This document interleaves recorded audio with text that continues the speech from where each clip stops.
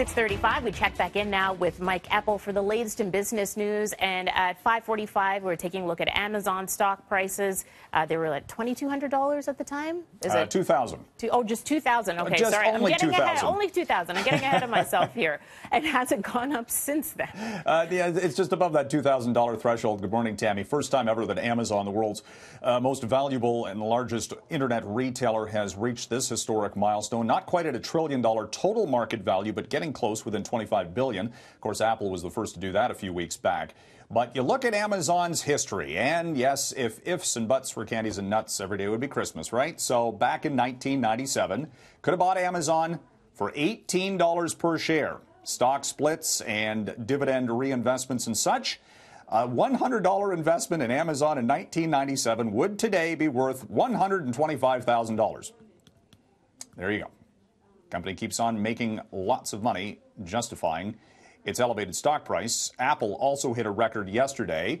It was above $223 per share, and we've had actually 4 days in a row for records for the S&P and the NASDAQ.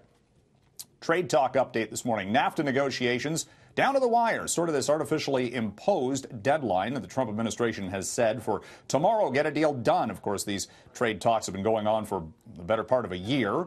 But they want to get something done. They've been talking all night and continuing into the morning. Lots of coffee being consumed likely. And still, spotlight on the dairy industry, whether protections there will stay in place on the Canadian side. And a lot of people in the auto industry, certainly on this side of the border, in Windsor specifically, waiting for updates exactly how the auto industry will be affected by new trade rules likely to be imposed in this three-way trade deal. Canadian Economic Report Card due this morning. StatsCan set to report on the growth of the economy in the second quarter. If that's a blowout number, expect some pretty big talk that next week the Bank of Canada will be potentially raising interest rates.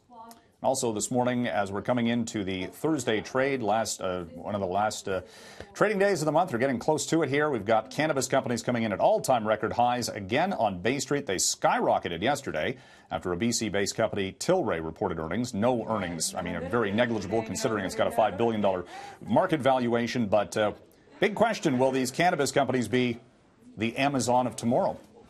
The way their stocks are going, it's possible.